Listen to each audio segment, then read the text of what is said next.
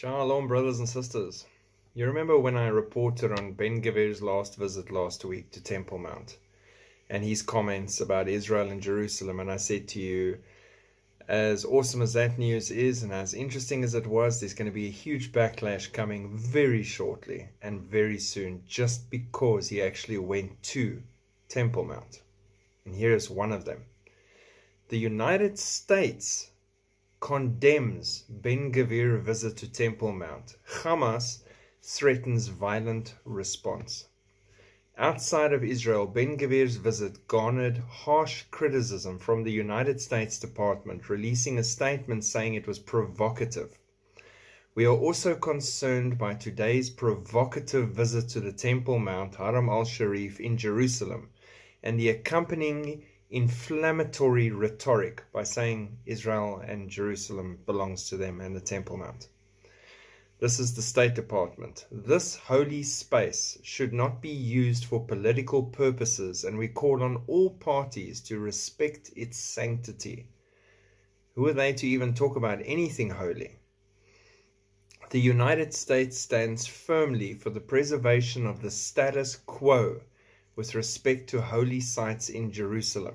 White House Press Secretary Karine Jean-Pierre said at the briefing, "Any unilateral action that jeopardizes the status quo is unacceptable."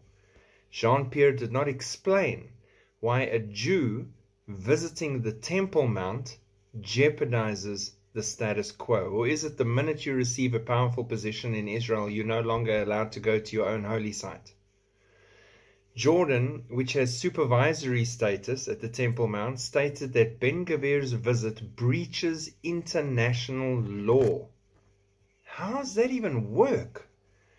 Jordan's foreign ministry spokesperson, Sinan al-Mayali, said the visit breaches international law and the historical and legal status quo of Jerusalem and its holy places, adding that it is a provocative step and a grave violation that leads to escalation.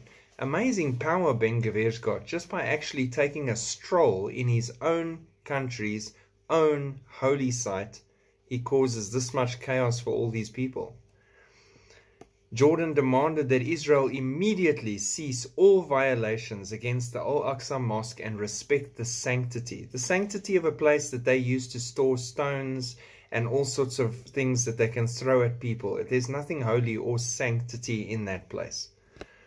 Abbas and the Palestinian Authority said the following: "We will not leave Al-Aqsa, and the occupation will bear the responsibility for the barbaric invasion by its ministers and flocks of settlers." They're still calling the Jews settlers, even though it's their own country. The barbaric infiltration by the Zionist National Security Minister Itamar Ben Gvir, accompanied by extreme settlers into the courtyards of the blessed Al-Aqsa Mosque this morning, Sunday. We are worried about the danger that faces the Al-Aqsa under this fascist Zionist government and the arrogance of its ministers from the extreme right.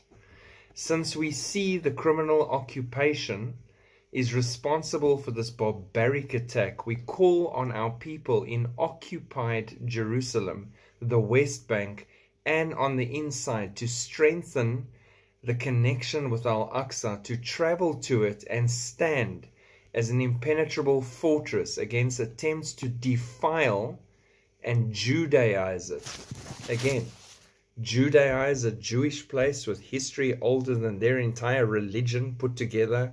Before Muhammad even got his first demonic possession message from the devil, Judaism was in that area. It's theirs.